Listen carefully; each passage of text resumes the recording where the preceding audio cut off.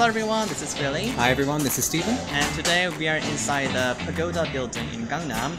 And I think quite a few Korean people are finding it very difficult to translate Korean food menus into English. Right? Exactly. Korean item names are usually very literal about the ingredients, but sometimes in English they don't sound too great. That's right. So inside this building there are a lot of students who are studying English, and we're going to ask them if they can translate Korean food menus into English.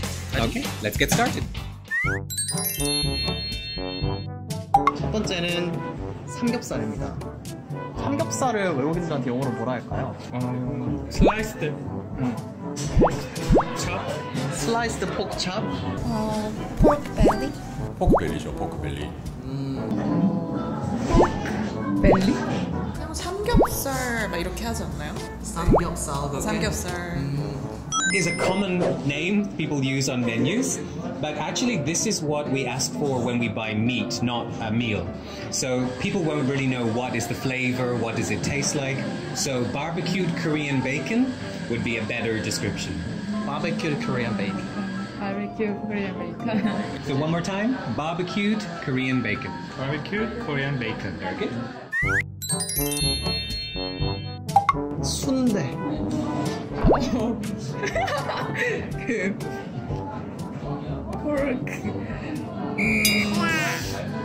순대. 그냥 순데이라고 할 수 있긴 해요.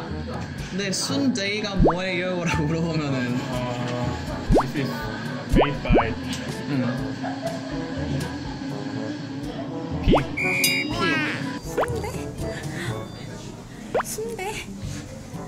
순대요. 당면 있으니까 뭔가 누들 같은. 아, 이거 한 번만 맞춰봐야 돼. 약간 뭐 소세지, 아니면 뭐 필링 그런 게 들어가야 될 것 같아요. 저는 그런 떡볶이랑 같이 먹으니까 저거를 주로 떡볶이랑 많이 먹는 이제 돼지가 Ground pork filling in sausage. 그렇게 하면 약간 이해는 올 것 같은데. Yes, the problem with sundae is it doesn't say what is in it. So a tourist doesn't know what is this sausage. So it's better to call it noodle offal sausage. Offal is all the organs, the inside of the animal, but this one word describes everything because it's hard to describe what is in sundae. So noodle offal sausage is very clear. Okay. So noodle offal sausage. Noodle offal sausage. Very good. Noodle offal sausage. Noodle waffle sausage. You're very good. 족발은 어떻게 할까요? Boiled pig. 보일드 피그 풀. 보일드 피그 풀. pork feet. 근데 이제 이상한데 그러면 그렇게 안 말할 것 같은데. feet of 뭐지? 포크죠. pork. pork feet. pork feet. 콜라겐. It's pork feet full of collagen. Boiled pig's foot doesn't sound very nice in English.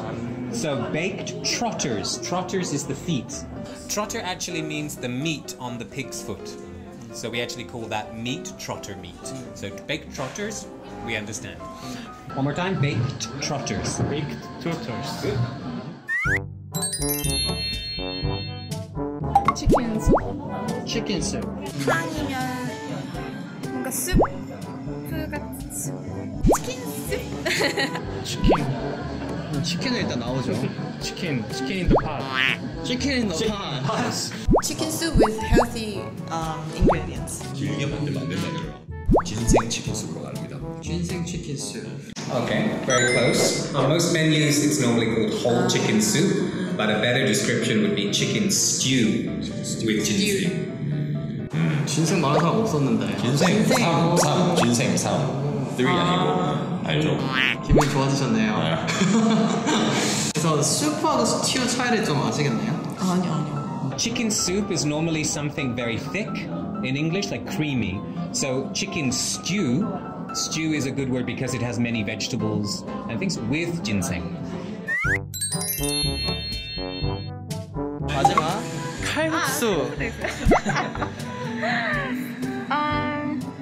칼국수.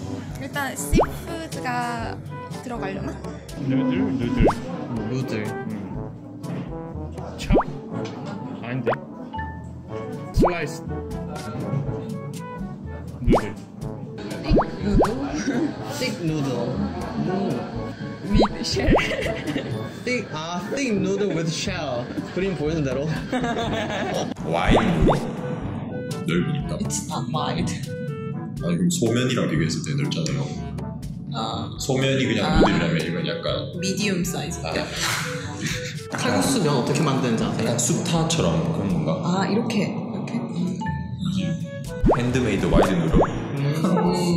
They're definitely noodles, but it doesn't explain what kind of dish this is. So the noodle is very important. So yes, homemade knife-cut noodles, so very fresh.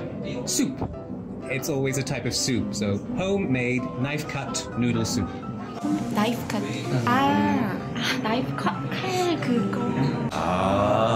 그래서 칼국수가 진짜 나이프 컷이라 일단 저렇게 쓴다는 것 자체가 진짜로 생소하고 저런 걸 몰라서 외국인들한테 설명을 못 해줬던 것 같아요. 음식의 제조나 이런 것도 잘 모르고 그냥 약간 설명 막 붙여가지고 야 그거 맞아. 치킨에 막 위드 막 넣어야 되는데 또 어떤 막 메뉴판 보면 곰탕 막 베어숲 막 이런 말도 안 되는 그런 거 있잖아요. 그러니까 그런 게 이렇게 잘 바뀌면 막 외국인도 알아듣기 쉽고 맞아. 우리도 이렇게 알리기 쉽고 그러니까 좋은 것 같아요. 개인적으로 외국 사람들이 한국 이름, 뭐 칼국수, 순대 이런 식으로 알아뒀으면 좋겠다는 생각이 좀 들었죠.